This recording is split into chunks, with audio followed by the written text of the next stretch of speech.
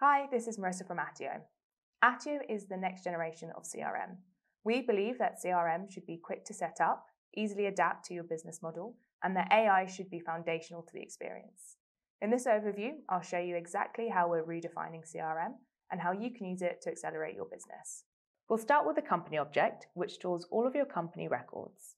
Alongside people, these objects automatically populate when you connect your mailbox by creating records for the companies and people that you have emailed or met with, reducing setup time. Attio enriches these records with attributes like LinkedIn, employee range, and job title. Communication intelligence, again synced from your mailbox, gives quick insight into your whole company's relationship with the company with attributes like connection strength, last interaction, and next calendar interaction. Through these enriched attributes, Attio begins delivering value to your organization from day one. Beyond the system-created attributes, you can easily create as many of your own custom attributes as you need for storing the information that is relevant to your business. With a few clicks, I can choose my data type, give it a title, and my attribute has been created and is ready to use. Perhaps I want to create a select type attribute to show if a company is a prospect or a customer, or a currency type attribute to store their MRR. I can even set up relationship attributes, which allow you to associate different records to one another, so you can build out your data model and retrieve attribute data from the other side of the relationship. With Attio, this is as simple as a few clicks. Let's see this in action. Attio automatically connects team members to their company based off of their email address matching the company domain, but I would like to track who our main point of contact is for each of our prospects, so that everyone in the team knows who to reach out to. So I'll create a relationship between companies and people, select one-to-one as a person can be the main point of contact at one company and a company can only have one main point of contact, and give the attribute names. Now I can not only see who the key contact is, but easily pull in data from their record, such as the email address. Companies and people are two of Attio's standard objects, which also include deals for your sales pipeline and workspaces and users for syncing your customer and product usage data, so you can track both prospective and existing customers. The Deals object allows you to track the buying journey from first contact through to close in table or Kanban views. Attio's workflow tool and integrations with the rest of your go-to-market stack can populate new leads from web forms, demo bookings, or customer usage data. Attio gives you complete control over the data that you store on your deals and how it's displayed for your team to streamline and automate every step of the deal management process. Views let you build customized pages with the exact data that you need to quickly execute on daily tasks. You can filter, customize attributes, or switch to a Kanban board for clear process tracking, pointing your team towards the most urgent tasks and providing context for smarter and faster decisions. Here is a view of all deals and inbound leads assigned to me, with an AI attribute evaluating their fit to our ideal customer profile. This is a high urgency opportunity, and I can quickly send them an email template for high value leads, which is customized with details from our data. With the email sent, I can then flag them as a high value opportunity and move them to our contacted sales stage. I'll share in a bit how you can even automate processes like these to send emails and update the data with a single click of a button. Now back to companies. I'm going to navigate to a record page, and as you might expect with Attio, it's highly customizable. So you have full control over what data points you're highlighting at the top here and over at the side of this record. The activity overview tracks your history of interactions and data updates. The email tab gives everyone a shared view of every email touchpoint that you've had with a customer, so you never lack context or history when you're prepping for the next call or meeting. Each user has fine-grained control over how email data is shared. Here you'll see any calls that have taken place and were recorded through Attio's call recorder, and you can also create templates to extract and summarize the topics that are most important to your sales motion. Notes store call prep and meeting summaries, while to-dos and files keep related information organized.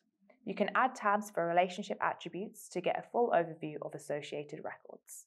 Attio also facilitates internal collaboration through comments, and when you @mention a teammate, they'll receive an alert in Attio web and mobile app, and you can configure additional alerts like emails. Attio's open data model doesn't limit you to its standard objects. You can create custom objects tailored to represent any process or entity in your customer lifecycle. For example, I've created an invoices object, which is syncing due dates and amounts from my invoicing platform and associating them to the company, workspace, and billing admin. Custom objects and relationships provide your go-to-market teams with a single source of truth for all aspects of your customer relationships. So let's take a look at how we might start using some of this cross-object reporting functionality to actually run a workflow in Attio. I have an upcoming event in London that I want to invite some of our customers to. I'm going to start my workflow here from this list of platform admins. This is a saved view that I've already created where I'm looking at just the people whose associated user login, so the user object, has admin level permissions. But I need to make sure that they are all based in London, so I'm going to filter that their city is London. Further than that, I'm actually only interested in those people who work for companies where they are in that ICP category. With just a couple of clicks, I've narrowed down my contacts to those who are based in London, whose companies match my ICP profile, and who are power users of my product. So let's add them all to a list of invitees. Lists are a subset of records and allow you to store data related to your specific processes. Outside of this example, they can be used to track processes like recruitment, customer success, or fundraising, and can be created from scratch or from a pre-existing template.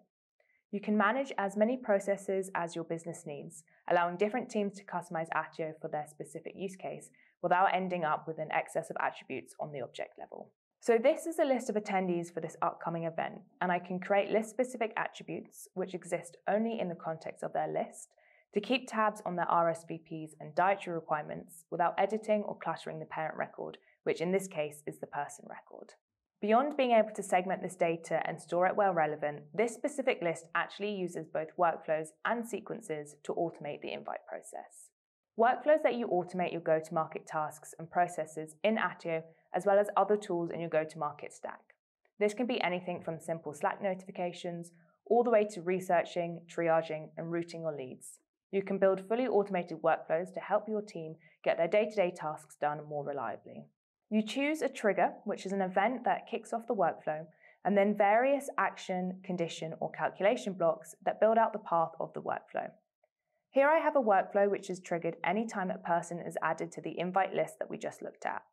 From here, it will then add that person into an email sequence and update the status attribute in the list to show that the invite has been sent. Looking now at that sequence, which automates email sending for one or more subsequent emails, this sends an initial email with details of the event and requesting that that person replies to the email to RSVP.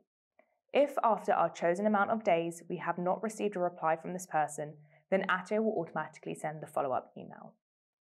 So just by adding those selected people to my list, I have not only compiled the selection of people that I want to invite to the event, I've also sent that invite, updated their status, and don't need to worry about chasing for responses, and that was all done with just one click of Add to List.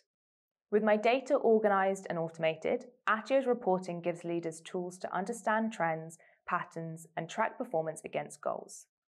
There are 5 types of reports which support pivot-style reporting on all of your current data and complex historical analysis to understand how customers have moved through your pipelines over time. My revenue dashboard includes the growth of our customer base over time, funnel reports to understand the efficiency of our sales process, as well as reporting on all of the other data sources that we track about our customers, like inbound lead volume, number of product signups, and data that we collect from users who decide to churn. Because Attio's model is fully customizable, reporting extends beyond just deals, helping you generate insights that truly matter. I hope this overview of Attio has been insightful.